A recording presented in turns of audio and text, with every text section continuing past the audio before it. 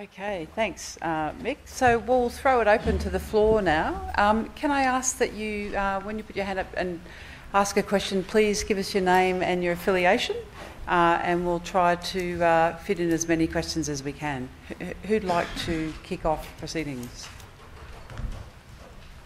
No one? Okay. Yes, please. Mark Swift, farmer, New South Wales. A couple of questions for Rob. Going against your trend of hotter, frost is costing us, dryland grain system far more money than we will ever lose from heat, because we can manage the length of our fallow to reduce the severity of drought in order to retain moisture in our system. But the trend that we've noticed, and particularly kicked off since probably the 90s, is our frost events are getting far more extreme and later in the season. I'm wondering if you would comment on what impact is the change in land use having in that, when we've had, from that period, an end of the reserve rice stream, which has taken 180 million sheep out of the landscape, and the past is significant. A change to continuous cropping, particularly into continuous cropping, so we've got high biomass indexes at that time of year, and the impacts that can have on a local landscape.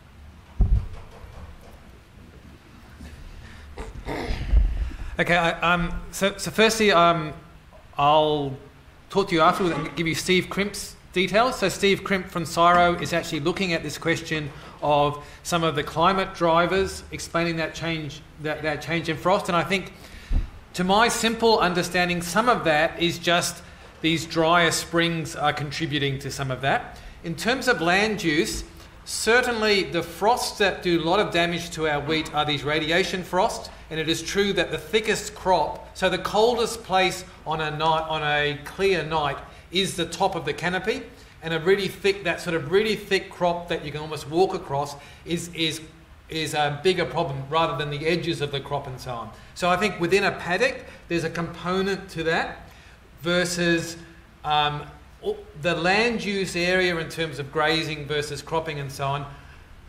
I would rank that down the factor compared to these climate drivers and some of the what is otherwise really healthy crops.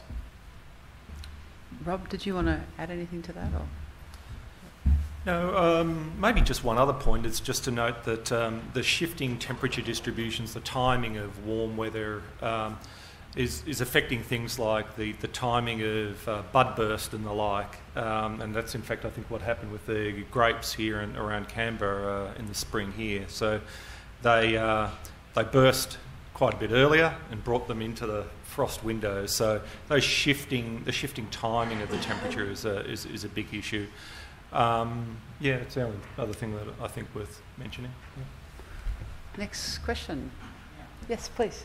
I'm from India. I'm Dr. Malvinder Mali, and I'm from working with Syngenta. I'm small farmer. I'm with a new field. So it's a hot topic of global warming.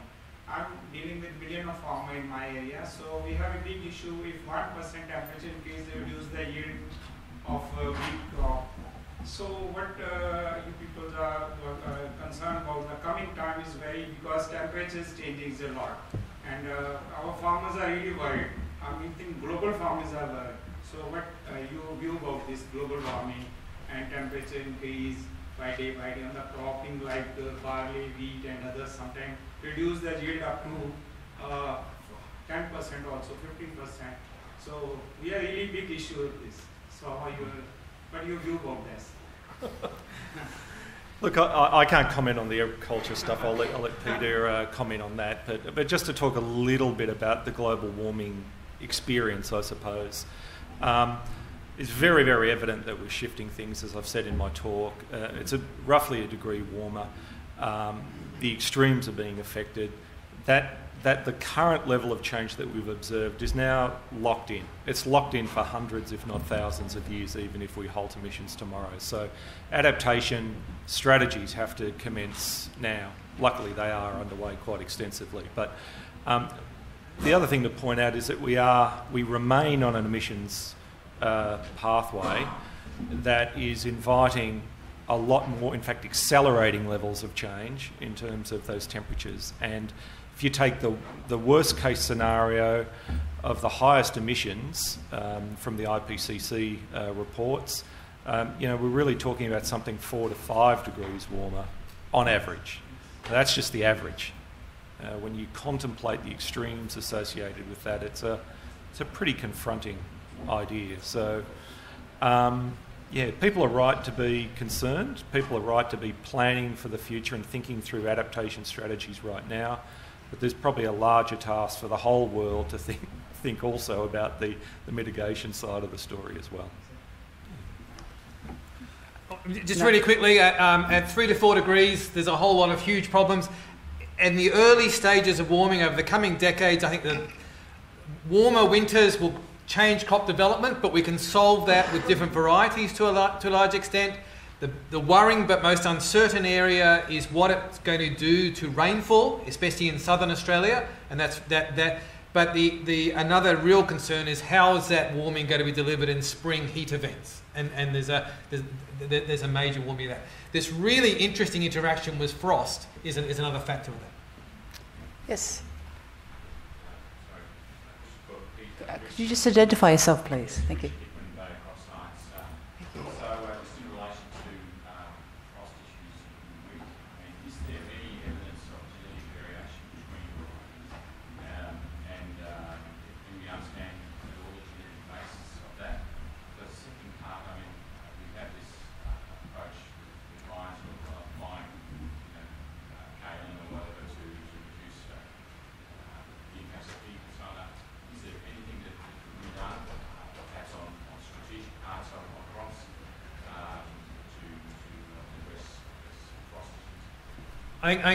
Really quickly on the second question, I can't see the cost effectiveness of any treatment realistically for the sort of yields we're dealing with across most of the Australian grains belt.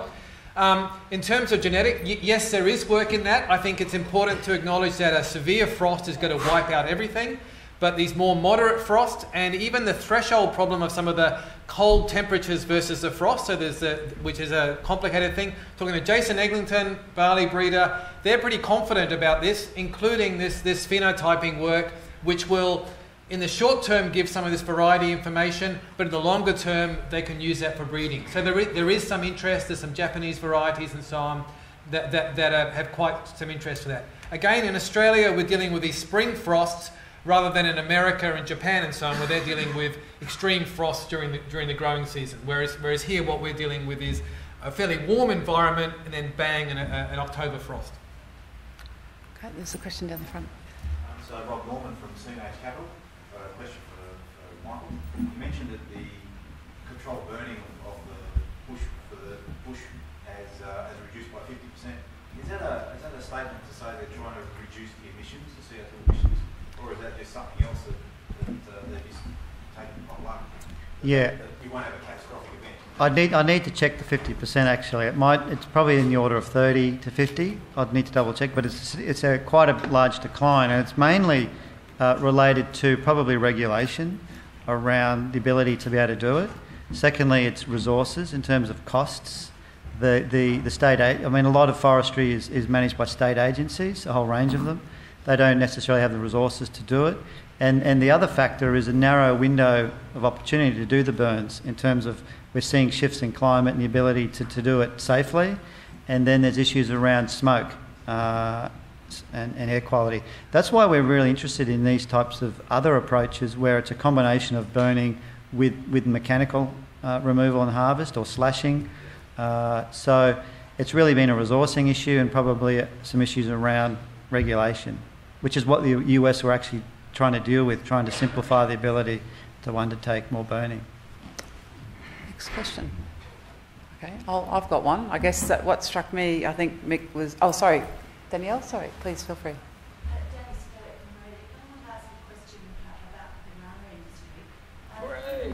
It's been a long plane flight, Danny, for sitting here.